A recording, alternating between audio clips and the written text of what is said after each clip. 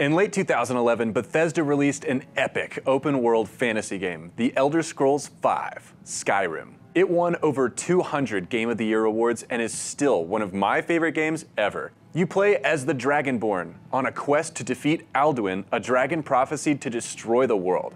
As many times as I've fired up this game, I've only bothered to see that quest through to the end like once or twice. There are just so many areas available to you to explore, side missions to pursue, and characters to meet that it is very easy to get distracted.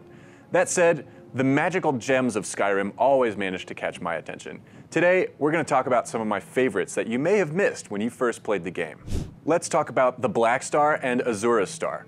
There are soul gems scattered throughout the world of Skyrim, and these two stars are the biggest and best. Soul gems are like the batteries of Skyrim, and are used to power the magic in your favorite elemental weapons. But instead of anodes, cathodes, and zinc and stuff, it's got the soul of a dead thing in it. And like a lot of batteries, a soul gem is no good when it runs out. So if you like freezing people with chill rend, you're going to want a stash of soul gems. That's where the Black Star comes in. When you initially find the star, it's broken, but it is yours. From here, you have two choices. Either pledge yourself to serve Azura and receive Azura's star, or take the broken star to a mage named Nellakar, and he'll fix it for you, leaving you with the Black Star. Let's talk about Azura's star first. Just based on the color, it looks like it could be either aquamarine or a light green beryl, maybe even a proper emerald. Now, we know that these are all members of the beryl family, but this raises an interesting question. What really is the difference between them? When does a green beryl become an emerald? Well, that depends. Are you buying or selling? Cash it as wares, if you have coin. Emerald is the most valuable variety of beryl, so if you're trying to sell Azura's star, you probably want to market it as an emerald. You thinking about buying Azura's star? Better convince that seller that he's got a green beryl.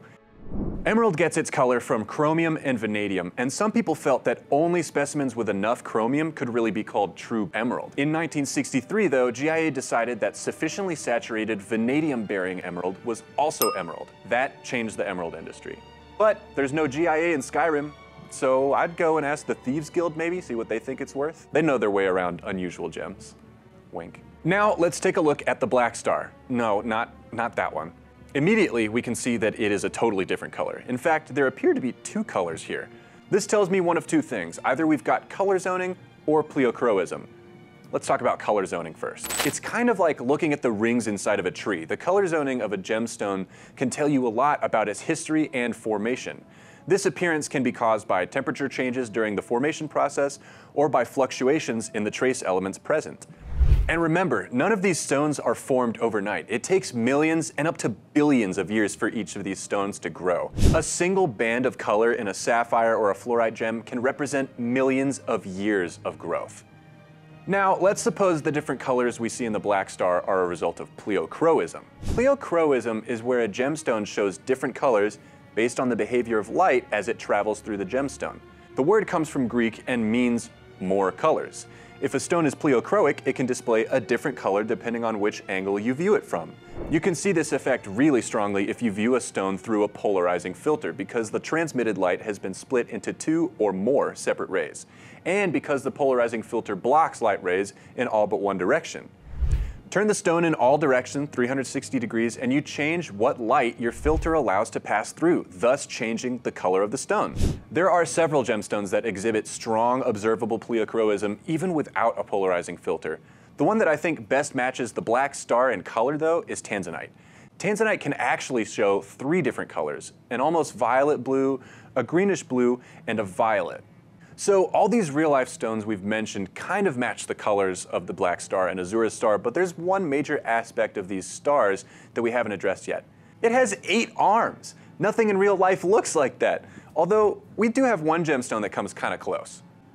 Kind of. I'm talking about chrysoberyl. While chrysoberyl doesn't grow like an octopus, it's not uncommon for it to exhibit a growth phenomenon called twinning. Twinning is basically where two separate crystals intergrow and share some of the same crystal lattice points. Chrysoberyl is part of the orthorhombic crystal system, which means that most twins form on planes parallel to the prism face. Each twin is usually oriented about 120 degrees from its neighboring twins. And if everything turns out perfectly, you end up with a little 6-pointed star. A 6-link twin. Not quite the Octomom we were looking for, but hey, we're working with what we got. This isn't Oblivion here. So it looks like nothing that we have on Earth here quite fits the bill of the Black Star or Azura Star, which I probably should have seen coming with the whole soul-snatching property. Anyways, which star would you choose, the Black Star or the Azura Star? Let me know down in the comments, and don't forget to like, subscribe, and of course, ring that bell so you don't miss out on our future videos. Fusrodah!